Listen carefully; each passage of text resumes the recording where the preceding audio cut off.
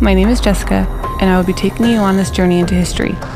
I have always been fascinated with history, mysteries, and the paranormal, so I decided to create a podcast that encompasses all those things. If you find these things fascinating like me, then please, I encourage you to come along each week to see where history takes us next.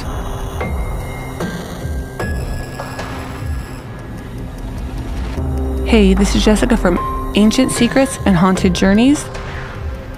The month of October is going to be a little different.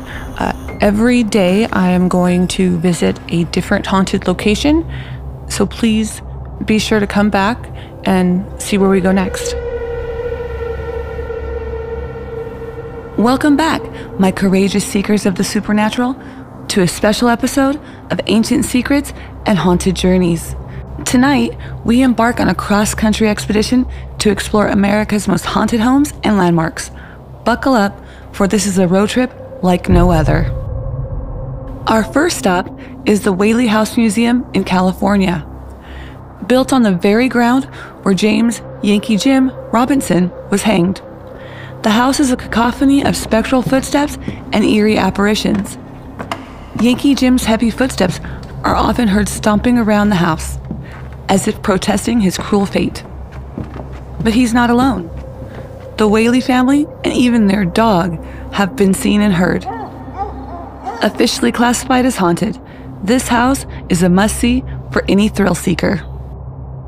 Next, we head to the House of Death in New York's Greenwich Village.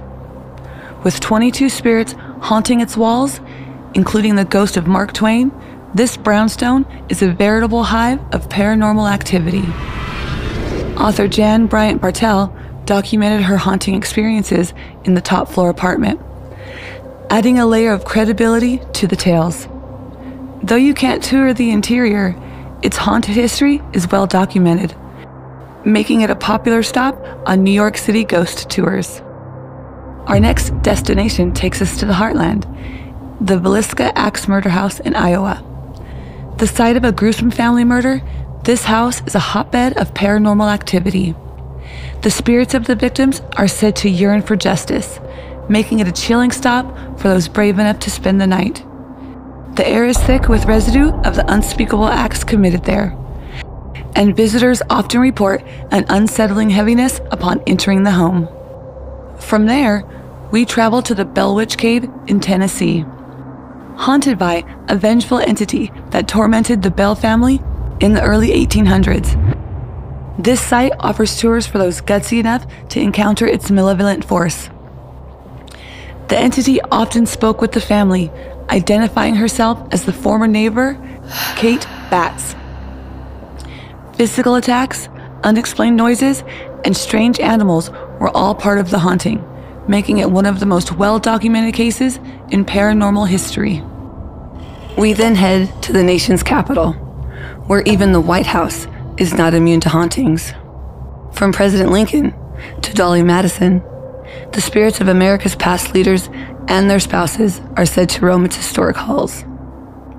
Ronald Reagan entertained guests with stories of his dog barking at invisible specters, and Winston Churchill encountered Lincoln's ghost while stepping out of the bathtub.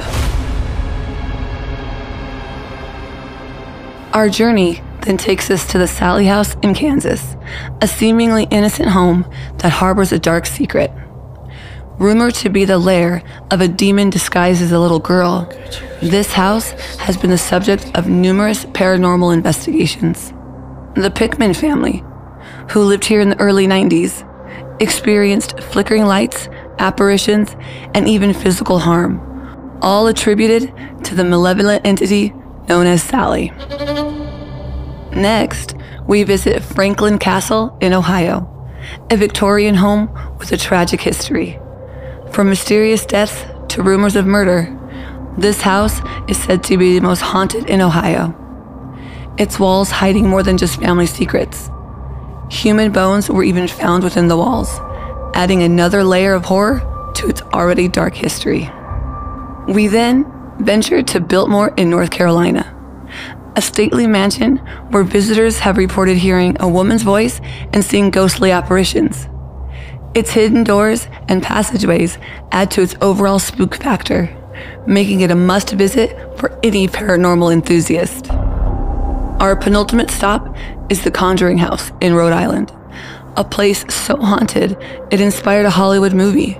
From ghostly children to extraterrestrial orbs, this house is a paranormal investigator's dream. Or nightmare. Finally, we arrive at the House of the Seven Gables in Massachusetts.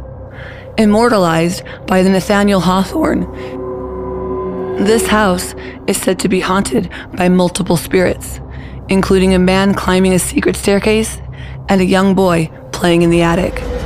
The air is thick with the weight of centuries-old secrets, making it a fitting end to our haunted journey. So, my dear listeners, would you dare to visit these haunted homes and landmarks?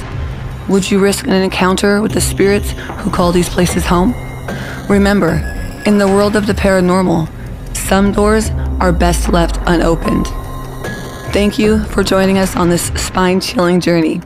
Tune in tomorrow for another episode of Ancient Secrets and Haunted Journeys, where the only thing scarier than the stories is missing an episode.